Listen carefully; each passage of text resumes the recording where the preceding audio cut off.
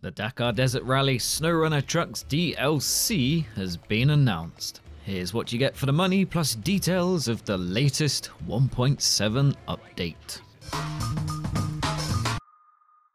Remember I mentioned the Dakar Desert Rally SnowRunner Trucks expansion? Well, it has now arrived, so I thought I would give you every truck plus all the details of the latest 1.7 update on console and PC. Included as part of the Season Pass, or available alone for £9, $10 or equivalent, the SnowRunner Trucks expansion includes 5 new trucks. The closeness of Sabre Interactive and Sabre Porto means you can drive the TUZ16, TUZ108, TUZ420, ZIX605R, and the R87. Though it would have been nice to see the Tiger King, the ZIX605R is a SnowRunner monster, and I know there are many fans of the R87 and its 6 sizable wheels. Sadly, you cannot tune these vehicles in the new SnowRunner events, but you can elsewhere. These SnowRunner DLC specific events are involving as you battle tough weather conditions, reduced visibility, and grueling routes, whether in sport or professional.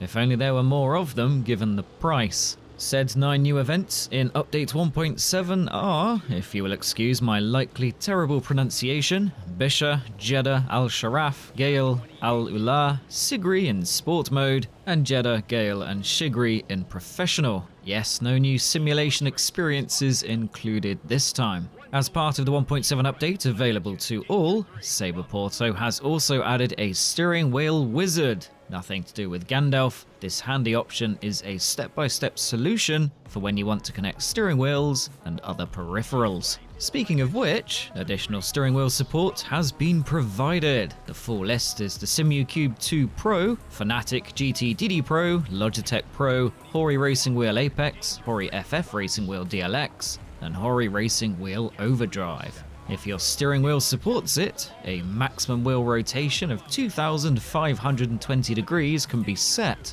Good for those who crave a more realistic experience in certain vehicles. Even better, the cockpit camera is said to simulate the exact degree of steering you are performing. Not only that, there is a camera field of view FOV option to configure exactly what you see in the cockpit, dashboard, hood, and front cameras. Then there is handling style, which is said to allow a more challenging experience. Sabre Porto has also added more classes of AI vehicles in professional and simulation to add to the realism, while all vehicles are included in the ranking during these same 2 game modes. Auto driving in DSS zones has also been removed, so be careful. If using a quad or bike, where you do not have a co-pilot, Dakar Desert Rally now only updates your odometer upon reaching a waypoint. Simulation mode has also seen the waypoint radius adjusted in size to increase that hardcore navigation experience. Lastly, expect less navigator repetition,